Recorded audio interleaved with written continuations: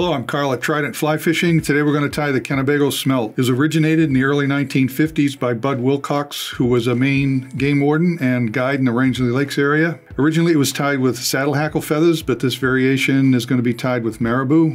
It's a very popular fly for landlocked salmon in the early spring when the smelts are starting to run, and it's usually tied in sizes 2 through 8. Here's the fly in the vise.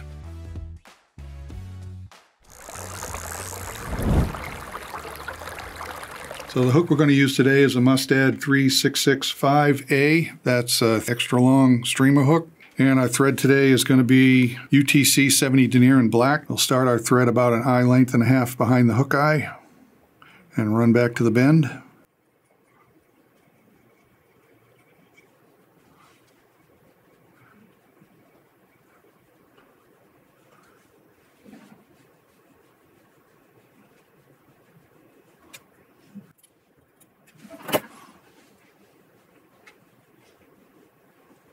The first material we're going to tie in is going to be our rim.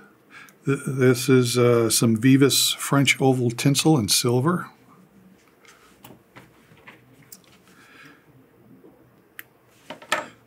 So to keep our tie-in point small, I'm going to strip away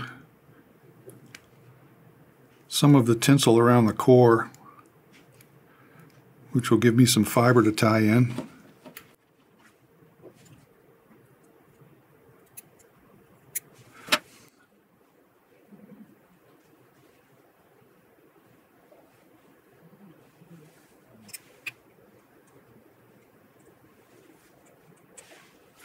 And the body of the fly is going to be made up of UNI Mylar silver gold tinsel. This is size 14.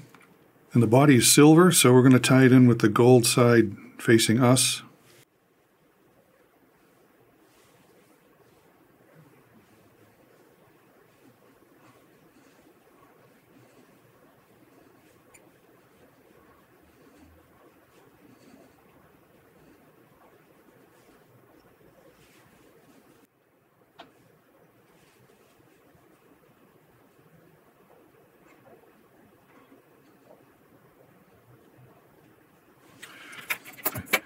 And we'll save our work here.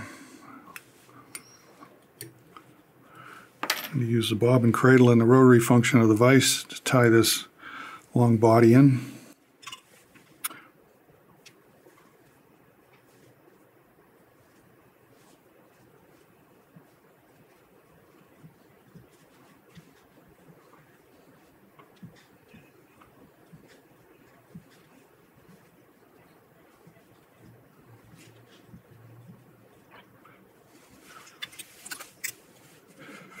And we'll capture our material here. Get rid of the excess.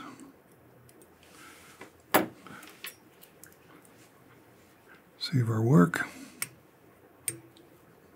And once again, we're going to use the rotary function of the vise to make the rib just some nice, even, open spiral turns.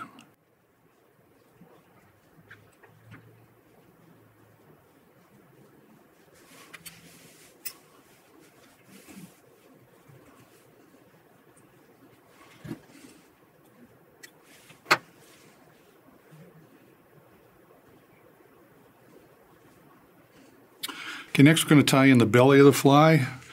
This is just some white bucktail. Don't need a lot.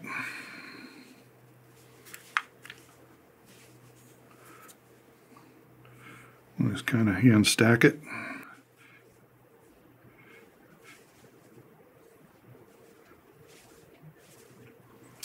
And we want this to extend just past the bend of the hook.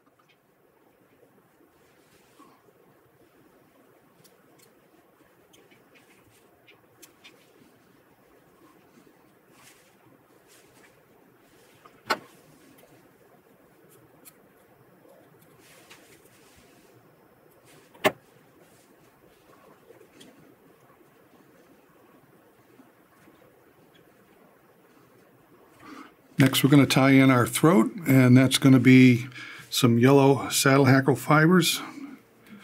So we'll pull some fibers out to even out the tips. Strip those away.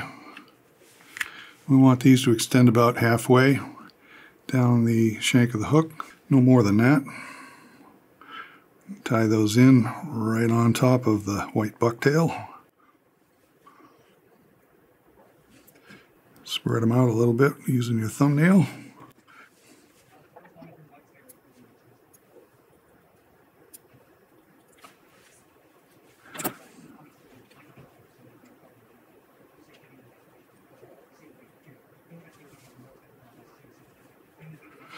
Now we'll work on the back of the fly. Going to add a little color to it. The first is going to be some red bucktail. Just a few strands here, just enough to add some color. Just trying to even the tips up a little bit here. So we're going to tie these in right on top to extend back just past the bend of the hook.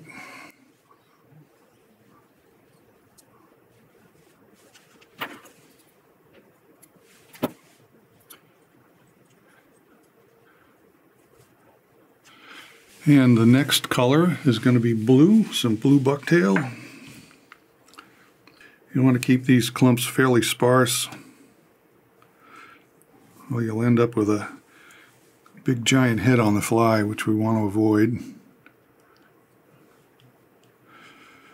And these will extend back the same distance as the red.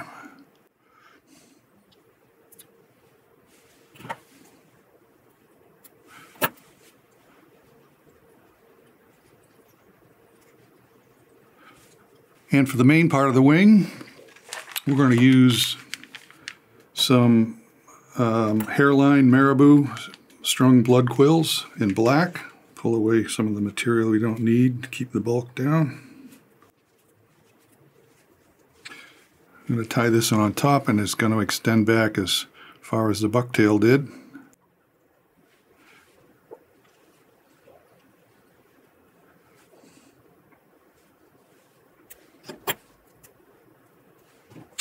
Cut off what we don't need.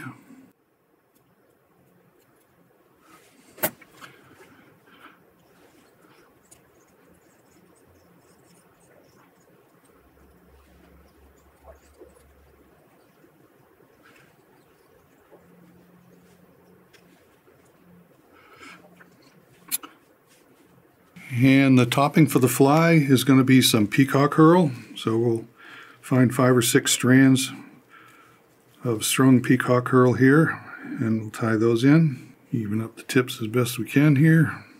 And these are going to extend over the top of the black marabou as far back as the marabou. Tie those in right on top.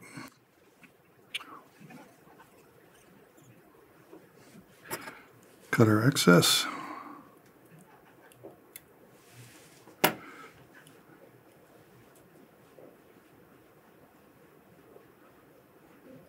And neaten up the head.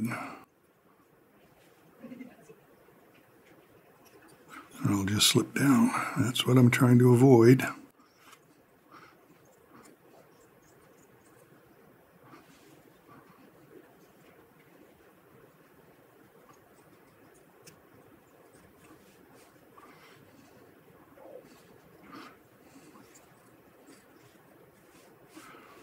Okay.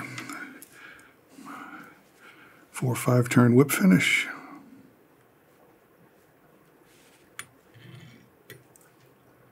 Seat or knot. Cut our thread. Add some head cement.